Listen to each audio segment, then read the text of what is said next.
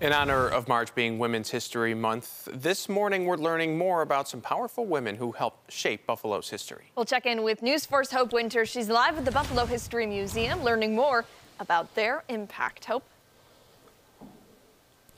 Yeah, good morning, Abby and Chris. There are many women that continue to help impact life here in Buffalo, and we're learning about some of the influential women that helped shape history here in Buffalo. Joining us now is Melissa Brown, the executive director here at the Buffalo History Museum.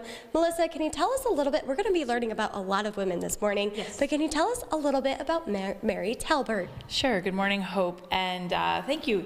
Yes, Mary Talbert is a great place for us to start this morning, because arguably she's not only the most famous woman from Buffalo, I would argue she's one of the most famous people from Buffalo. She was an international human rights leader who was really significant in advocating for the rights of blacks at the turn of the century, particularly through her advocacy and essentially involvement with the early foundings of the NAACP.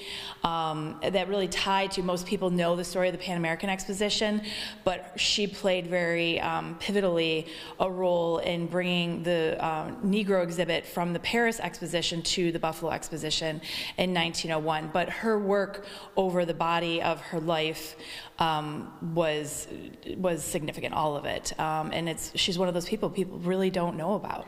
Right, and for people at home who want to come into the Buffalo History Museum to learn more about her story, we do see that there is a medal right there. Can you just quickly tell us what that medal means? Sure. The Spingarn Medal that is displayed is her medal that she was awarded in 1922. She was the first female to be awarded and the 8th recipient of that medal. So, you know, the significance of that in 1922 at that time is pretty profound, and I think it's an indicator of her significance in terms of our local history here and really more broadly. Wow. Thank you so much for sharing her story, and we'll have another women's story in just 30 minutes from now, but for now, live in Buffalo, Hope Winter, News 4.